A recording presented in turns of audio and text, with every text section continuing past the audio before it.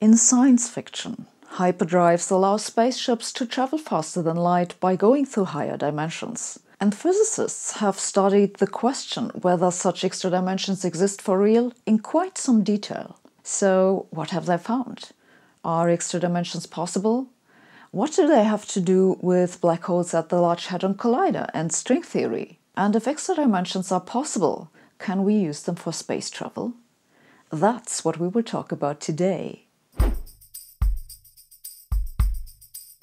This video continues the one of last week, in which I talked about the history of extra dimensions. As I explained in the previous video, if one adds 7 dimensions of space to our normal 3 dimensions, then one can describe all of the fundamental forces of nature geometrically. And that sounds like a really promising idea for a unified theory of physics. Indeed, in the early 1980s, the string theorist Edward Witten thought it was intriguing that 7 additional dimensions of space is also the maximum for supergravity.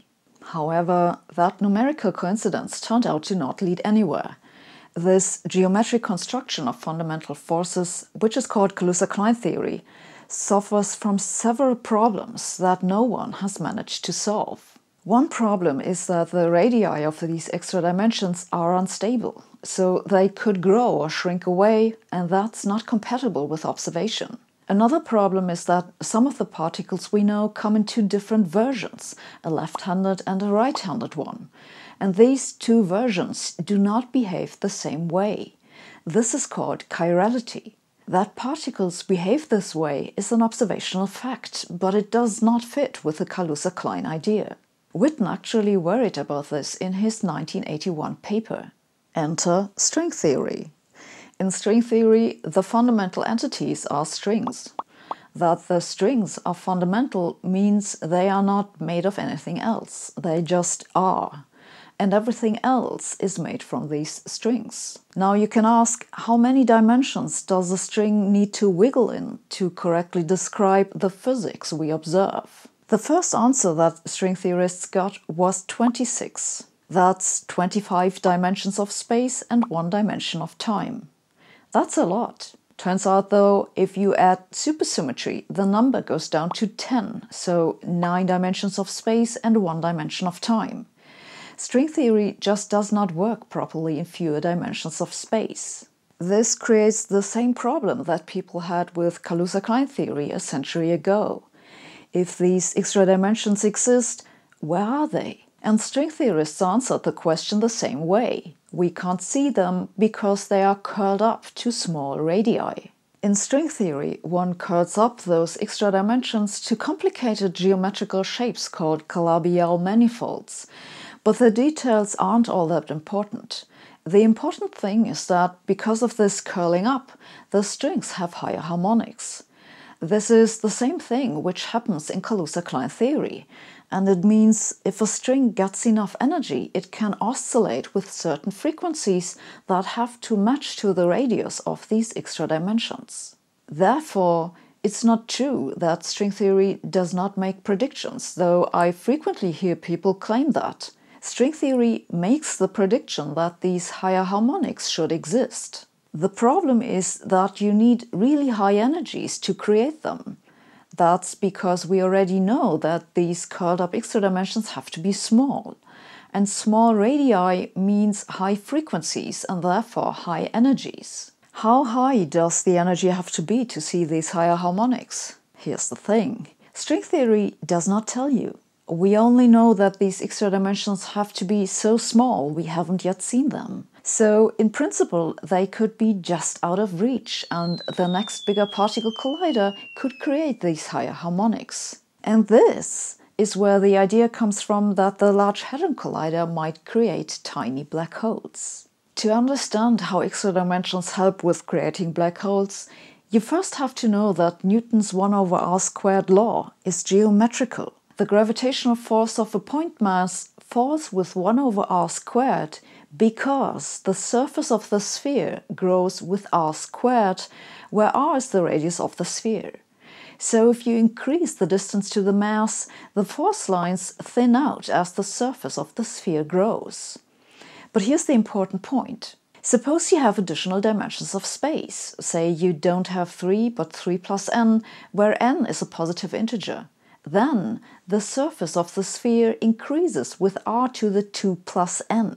Consequently, the gravitational force drops with 1 over r to the 2 plus n as you move away from the mass. This means if space has more than 3 dimensions, the force drops much faster with distance to the source than normally. Of course, Newtonian gravity was superseded by Einstein's theory of general relativity, but this general geometric consideration about how gravity weakens with distance to the source remains valid. So in higher dimensions, the gravitational force drops faster with distance to the source.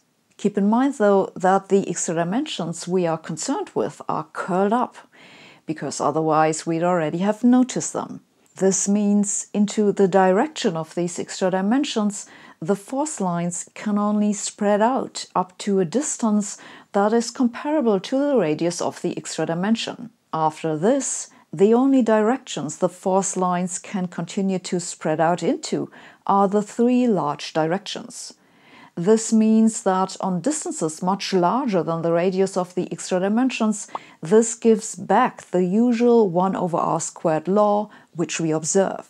Now about those black holes. If gravity works as usual in 3 dimensions of space, we cannot create black holes.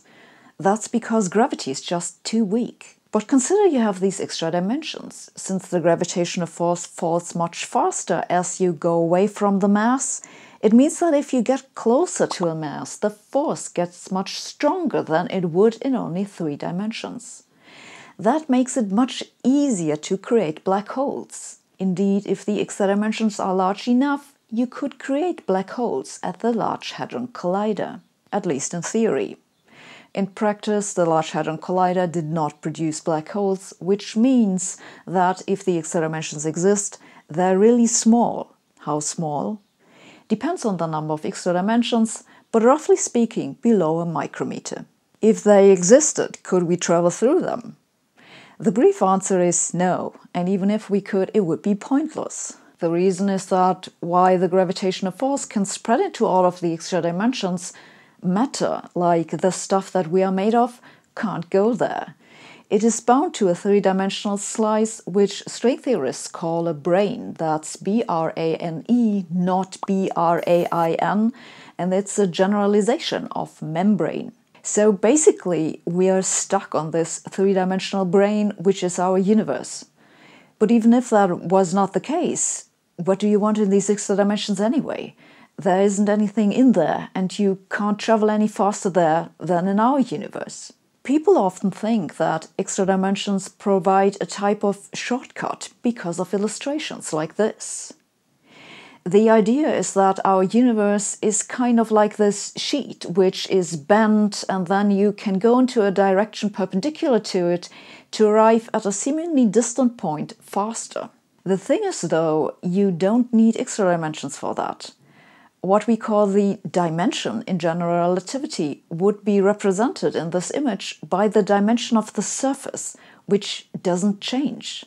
Indeed, these things are called wormholes, and you can have them in ordinary general relativity with the ordinary 3 dimensions of space. This embedding space here does not actually exist in general relativity. This is also why people get confused about the question what the universe expands into. It doesn't expand into anything, it just expands. What does this mean for space travel? Well, it means that traveling through higher dimensions by using hyperdrives is scientifically extremely implausible. Therefore, my ultimate ranking for the scientific plausibility of science fiction travel is 3rd place, hyperdrives, because it's a nice idea, it just makes no sense scientifically. 2nd place, wormholes, because at least they exist mathematically, though no one has any idea how to create them. And the winner is warp drives, because not only does the mathematics work out, it's in principle possible to create them, at least as long as you stay below the speed of light limit. How to travel faster than light, I'm afraid we still don't know. But maybe you are the one to figure it out. This video was sponsored by Audible. I love listening to audiobooks and podcasts, but I hate having to deal with several different apps that all don't quite work the way you think they should. That's why I like Audible. Audible is the best provider of audiobooks, and their Plus catalog has so many more offers, like podcasts and guided fitness programs. On Audible, I'm currently listening to Lawrence Krauss's new book, The Physics of Climate Change, which is read by Krauss himself. As an Audible member, you get one audiobook per month free, and you get full access to their Plus catalog. To check out what they have to offer, go to audible.com/Sabine or text Sabine to 500 500. The Audible app is free, simple to use, and can be installed on all smartphones and tablets. With an Audible membership, you can download titles and listen offline, anytime, anywhere. Once again, that's audible.com/Sabine or text Sabine to 500 500. Thanks for watching. See you next week.